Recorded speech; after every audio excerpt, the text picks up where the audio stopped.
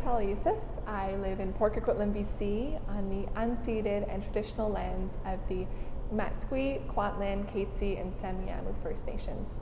I was born in Cairo, Egypt, but moved to BC when I was 1.5 and was raised here ever since.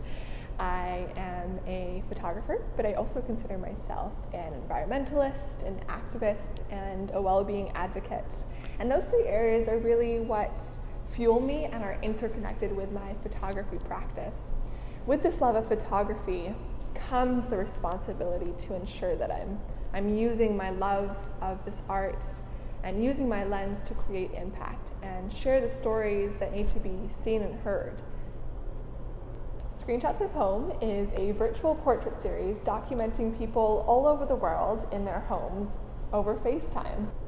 Going into this photo project, I knew I wasn't doing it in my typical way. I wasn't using my DSLR. Instead, I was using my phone and FaceTime to capture portraits of over 40 people across the world. And a lot of the photo shoots that I did, it was with people that I had never met before, that I had simply just met online and through mutual connections. So going into it, I was curious. I was really excited to learn about their stories. You know, I've really experienced this in my own way, but I was coming into this looking for different perspectives, looking for different stories of all the range of emotions during this time, you know, the really difficult parts of the pandemic, but also the creativity and the joy that was experienced. I connected with families, with individuals, with couples, and they all taught me something different. They all taught me a different way of experiencing this pandemic.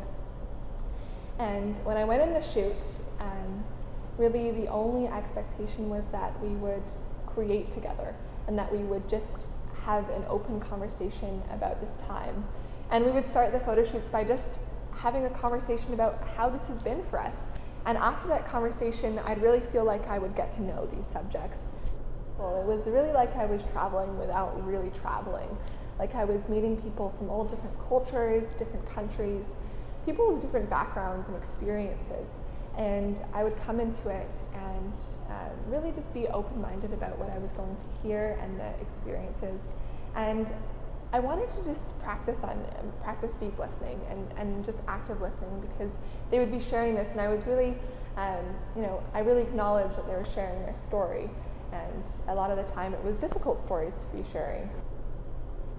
Going into someone else's space is really interesting, because that's something that really inspired this project. Suddenly over Zoom, we would be seeing people's backgrounds, we'd be seeing people's homes, the pictures on their walls, and we'd be getting a really intimate look into their spaces. And so I was curious to explore this more in a photographic way.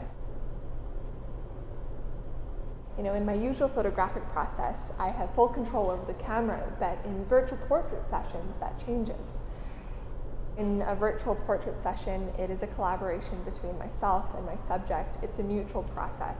And really, I enter into a virtual photo shoot, and I have a vision, and I'm guiding the practice in the session, but it is really their hands on the lens, which completely changes from my usual practice, which makes it all about trust and communication. There definitely were barriers that we had to overcome, such as technical challenges, time differences, and glitchiness of the images. So those were the challenges, but with that came resilience. And I think that allowed me to capture and share the story of this time more authentically. Thinking about different pieces of stories that have really stuck with me. And there's, Kaylee in France, who has dealt with loss in this time.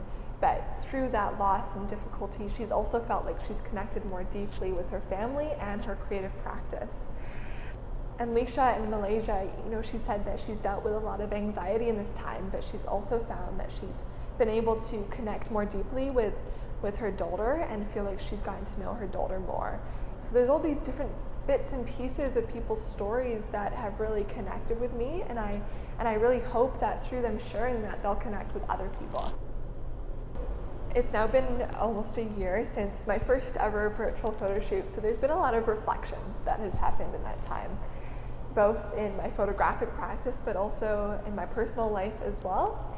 As a photographer, this project really taught me that there are no boundaries to photography, that I can move past the equipment and look more into the storytelling aspect, and know that there's always a way, even with the challenges. Seeing the series in a physical way up in the windows at Evergreen is really beautiful, and it adds a whole new layer to the series because the whole process has been virtual. While I was sharing it on my Instagram platform, sharing these stories and these images, a viewer once added their perspective and observation about the project, and they said this project gives a window into these people's lives. And I think having it up on the Evergreen window really takes us literally, that the people walking past will be able to stop and read these stories and really get a perspective into these people's pandemic lives, and maybe think, I relate to that on a personal level. And that's really beautiful, is that it allows a wider audience to take a look at these images, whereas it was just virtual and on social media, but now it allows the community to be able to really connect with these stories and these images.